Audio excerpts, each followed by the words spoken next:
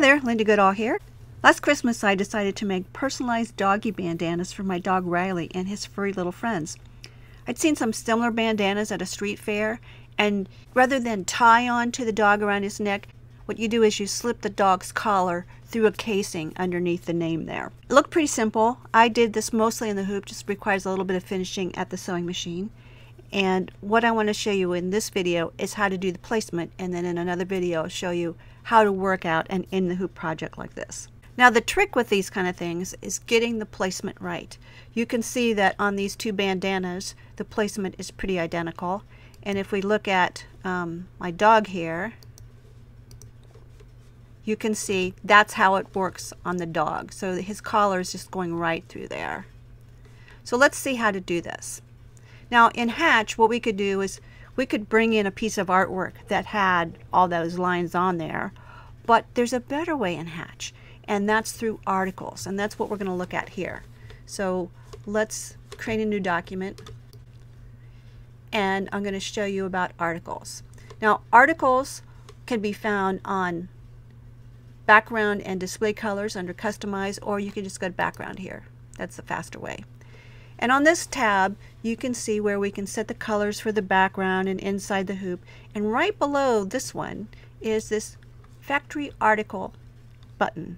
And what this is a bunch of pre-made things, so you can preview your design on a cap, and on some of these things you can actually pick colors.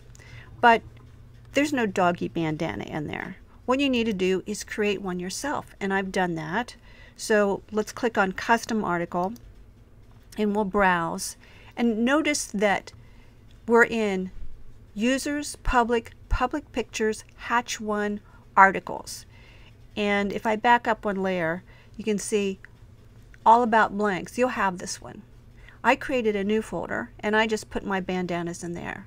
So let's open that, and I'm going to open this small bandana and just click open and click OK.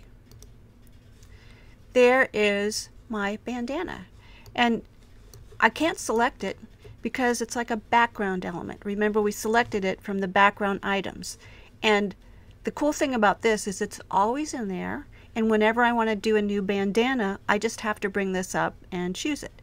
Now what I did was I created a whole template file for this, and I'll show you that in a moment, but first let me talk a bit about this. If you've done any sewing, you'll probably see these lines and you'll know exactly what they mean. But if you've never sewn a garment or a project with a pattern on your sewing machine rather than just doing embroidery, this might not make a lot of sense. So this outer line here is the cutting line for my bandana. This inner dotted line is the seam line. Then we have these two red boxes, and these red boxes are just placement guides for where I could put my design elements and have them show up pretty good on my bandana. Now once I take it out of the hoop, I'm going to fold this over so that this top piece gets folded to the back, and then I'm going to stitch right on that line.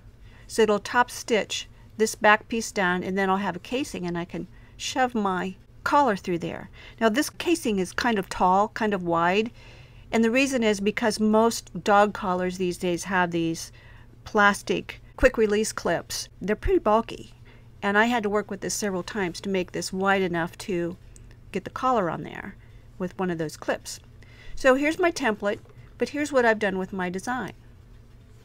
So you can see that I've got the name there, I've got some design elements here, I've got some other stitching going around here. It's kind of hard to see, so let's turn off the bandana for a moment. And there you can see the actual design.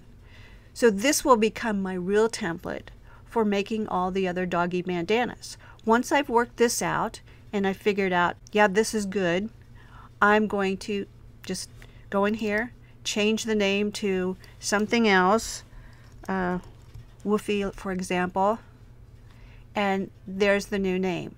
Let's talk a little bit more about custom articles. So I'm going to go back to background. I'm going to select my custom article,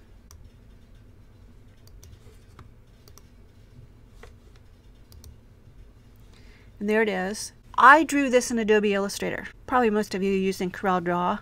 I'm still a Mac person, so I use Adobe Illustrator. It really doesn't matter what you draw it in. So as long as you can get that into a PNG or maybe a JPEG, Hatch can be able to find it if you put it in that folder. Now what if you can't draw? Well, you can get patterns online. Let's say that you're making, I don't know, oven mitts, and you want to do some embroidery on the mitt before you construct it.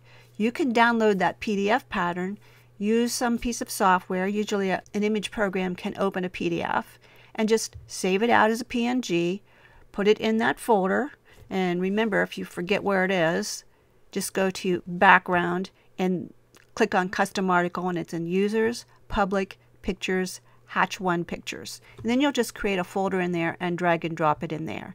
The nice thing about being here rather than being in the Hatch folder is it should be reasonably protected if you upgrade Hatch or somehow need to reinstall it, that those files should still be okay. Now before we leave and go on to the next video, I want to point out that I've added a couple ruler guides here.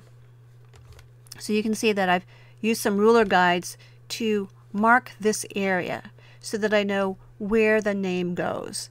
And that way I won't get it too long, I won't get it too tall, because I don't want to stitch across the bottom of the line. So if you have a really long dog name, you might have to decrease the size of your fonts. In the next video, I'll show you how I designed the in the hoop part, because this is a really easy, simple in the hoop project, and if you've never designed one from scratch, then come with me and I'll show you what you need to think about to plan one out.